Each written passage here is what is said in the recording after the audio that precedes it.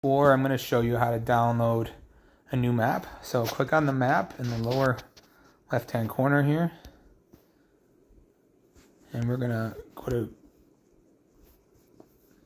create collection, Everglades.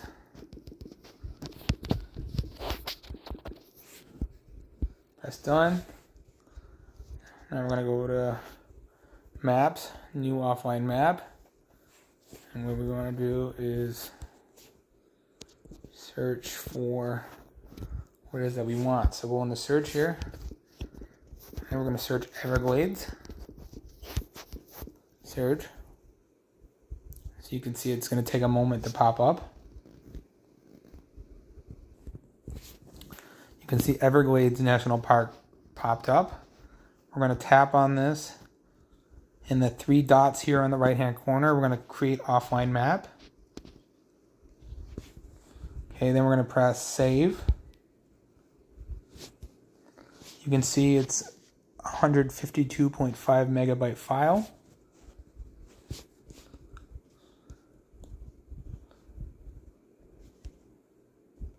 Check for map updates. Okay, that's good. Now we're going to check out our map here.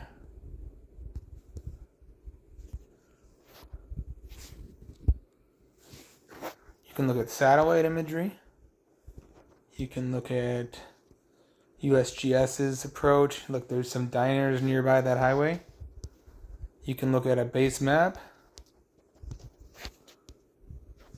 The topo shows the water, it shows the trees.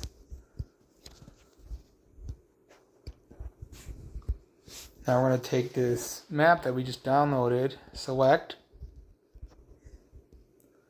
We want to add this to our Everglades National Park.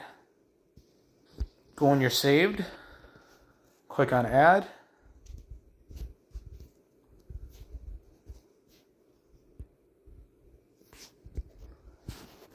So what you need to make sure you do is go back to offline maps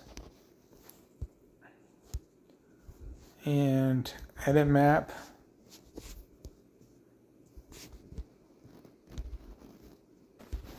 Now notice only in my saved, it's only places that I've added as waypoints.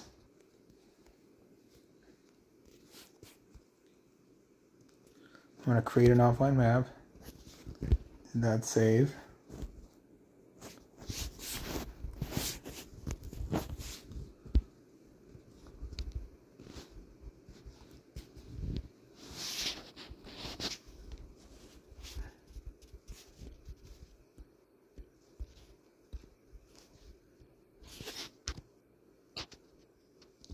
I'm going to mark it with the yellow pin. Press save. Okay, now that adds it to our... Now if we go into saved, you're going to see Everglades National Park now in our settings. Now tap on the three dots, add to a collection, Everglades, done.